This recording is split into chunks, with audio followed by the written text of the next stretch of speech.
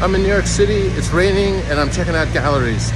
The first one I'm going to see is on Forsyth Street, which is in the Lower East Side. This is Massey Klein Gallery. There's a show by Peter Frederiksen called No, No, No, No, No. It's a beautiful show with small works on linen that are embroidery.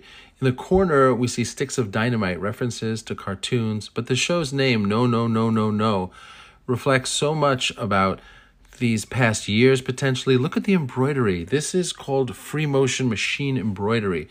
He's using a machine, but he's running it through by hand. And the sticks of dynamite reference duds. They're about cartoons that we may have known or imagery we may have known as children. And the way they're done is somewhat remarkable. Snow made with thread and situations that are impossible but familiar.